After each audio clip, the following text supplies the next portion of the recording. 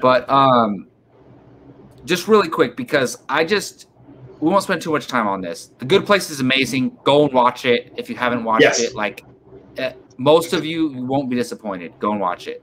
But last time we talked about The Good Place, you said it is the greatest sitcom of all time, or your favorite sitcom of all time.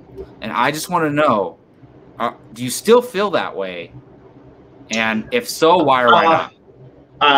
Did I say that? I think I said it was the best. For the first time, we use hyperbole, right? But yeah, I think I said it was the best finale of all time. Okay. I think I might have said that. I think you said you were saying like I'm considering it being my favorite sitcom of all time. Yeah, yeah. Which I still hold to that. That show, it was such a nice show. I like that creator. That creator, Michael Schur is his name. Created. He was behind The Office, Parks and Rec, Brooklyn Nine-Nine, and I love all of those shows. And now The Good Place. Exactly. So anything that guy does, I'm in. So yeah. So it's just a nice show with with nice people. I like the thematic stuff about just obviously what it means to be a good person.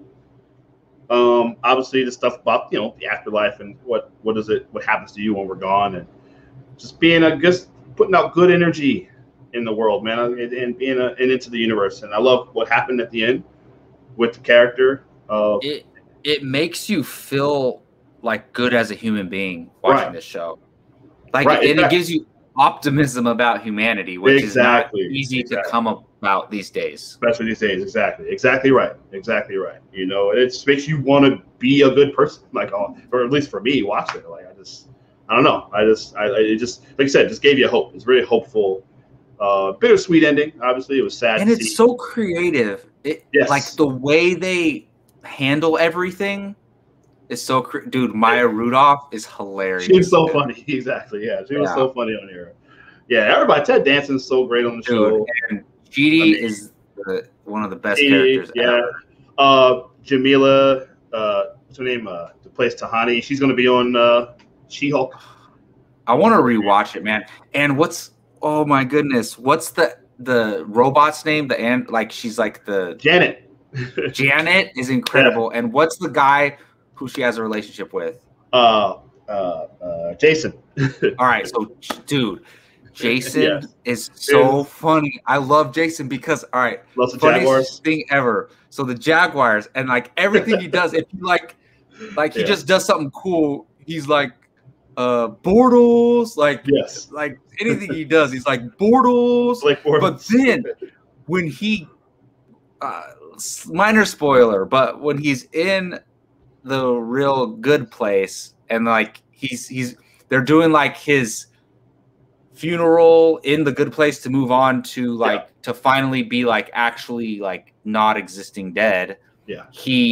His buddy's on the stage and he's like, "You'll always be my Gardner Minshew." So they're such diehard Jacksonville Jaguar fans that they were all on the hype on Bortles, but then as time went on in real time and on the show, it switched to Gardner Minshew, who they were so. And hey, if those characters existed now, Trevor Lawrence, come on now. So Blake Bortles, I believe he's a backup in Tampa, right? Did he win a Super Bowl? No, he's a backup in. All right, so the Packers signed him as to come in and do mini camp with the players and stuff. Was he not on the Buccaneers last year? I think he was on the Rams. On the Rams? Okay. Yeah, but now he's in Green Bay. Wasn't he a backup somewhere on somebody that just won a Super Bowl? I thought he was. I gotta look it up. Because I remember people were tagging. I remember seeing on Twitter a bunch of memes and stuff, people tagging him about Blake Bortles, and I might be wrong. So he was on the Rams in 2019. Okay. He might have been on the Bucks. I'm not sure. I thought he was in Tampa. I might be. I don't know. Maybe I'm thinking of misremembering something. I don't know. But well, he was on the Broncos, Packers, Rams. Oh, I know that. Okay. Yeah, I'm not sure. Wow. Okay. I think that was it. Yeah, but maybe like anyway. Okay. Either way, he was on like a backup for a good team. So yeah, that's what. Okay. Damn, I swear I saw that, but well, whatever it was. But yeah, no, that's it's just a Gardner Minshew. Yeah, you're right. And so yeah, that was really funny. But I love that. Like that, I always brought that up to you. Like it was just so funny to me. But yeah, he's great. He's really good. Okay, so let's wrap this up real quick. So you, like, I just wanted to know that, like, so where does it stand for you now? Because I love it too. Let me just get this on here. Slow. I've seen some of. I remember Becker. I've seen a little bit of episodes of Becker. It's a pretty good show. I never got into it. I know Becker's big, like overseas, apparently, like in Australia and stuff like that. Star Dream. So, yeah, I never actually watched all of it, but I've seen it before. It's pretty good. Got a cool theme song. But no, I've been rewatching The Office. I kind of think I go back and forth between those two. Did you finish Parks and Rec? No. See, I need to pick that up. I need to go ahead and because I know you like it. And I was telling you to watch Parks and Rec. To me, and I was late on The Office. I watched Parks and Rec before I watched The Office, but to me, and before I watched The Office or Parks and Rec, How I Met Your Mother was my favorite sitcom of all time. And I know you and I still love How I Met Your Mother. It is a little dated. It is. Yeah. But I still love that show. I don't care what anybody says. Like I will argue with anyone that show's good to great. But to me, my favorite is Parks and Rec. Like Parks and Rec is my favorite sitcom of all time. I think with How I Met Your Mother, I think they just weren't expecting it to go as long as it did and to be as popular as it was. Mm-hmm. You can kind of tell there's a certain point where they kind of like they stopped being so misogynistic. Well, I just think as far as the direction of the show, I don't know if they really knew where they were trying to go. With it. I know what you mean, though. Yeah, it kind of like for sure like slows down. Yeah, I think they went on like, and that's the exact mistake that shows like A Good Place. It's the exact thing that Michael Schur, I read an article about it, that he said he didn't want that to happen. Like The Good Place was never meant to go any longer than it did. Like he always had a beginning, middle, and end for that show. No, I like that, and that's like what they did with Breaking Bad too.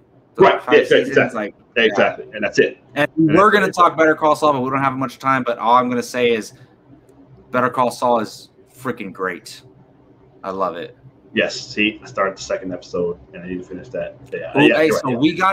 We gotta catch up on Better Call Saul, and I mean, I'll probably finish it before next month.